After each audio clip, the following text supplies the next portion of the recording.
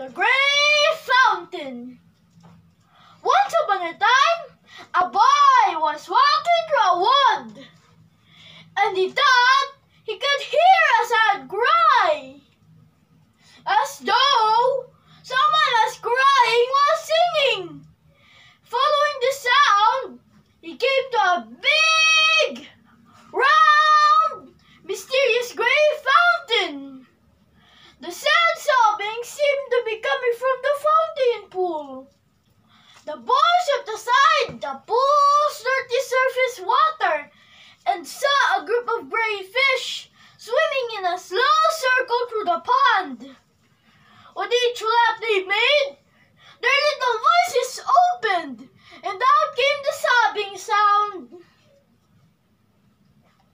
Amused by this, the boy tried to catch one of these incredible talking fish, but when he stuck his arm into the water, it turned gray right up to the elbow. As this happened, a huge sadness entered into him, and he suddenly understood how sorrowful the fish was feeling.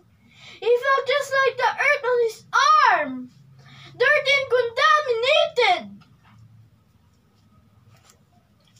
He quickly pulled his arm out of the water and ran from that place.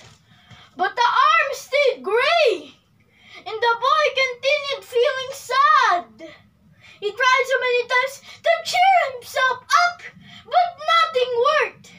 That was until he realized that if he were to make the earth happy, then that happiness would be, in turn, transmitted back to him through the earth on his arm.